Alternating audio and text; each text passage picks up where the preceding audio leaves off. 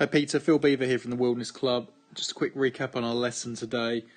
Really impressed with how you've managed to maintain what I asked you to do, lesson 1.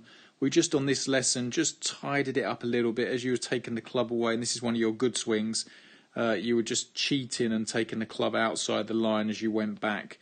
Here is a great demonstration of your hands are still moving inwards while that club is hinging upwards. So we can see at this stage here your club hides your hands, which is perfect. If we look at Matt Every here at the same stage, you can see his club is going inside and he gets that same position as you.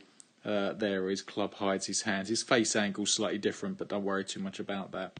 Then you can hinge the shaft, and you can see it hinges through your right shoulder, which I love.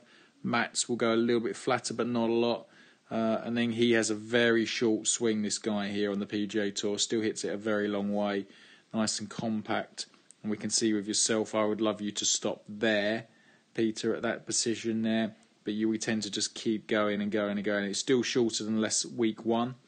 The new bit we've worked on today is trying to feel that your back is at the target for a bit longer. So if you can keep your back at the target while your arms start to fall down, that'll get the club dropping inside. And this is where we start to see a massive difference now. So now as you start down, them hands are starting to work, exaggerated this way behind you, as opposed to normally your hands will move towards your head.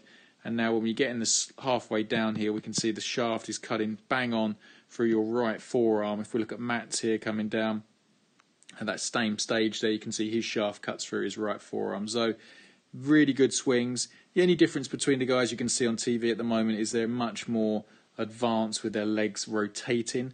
And now we can't do that at the moment because I'm trying to shut your shoulders down, which is why you're catching the ground a little bit before the ball. But at the moment we just want to see baby soft draws with you at the moment.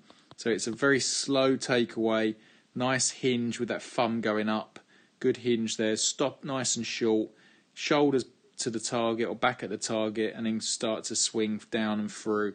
And we started to see some great results today, Peter. So really impressed, and stick with that for the moment. Thank you.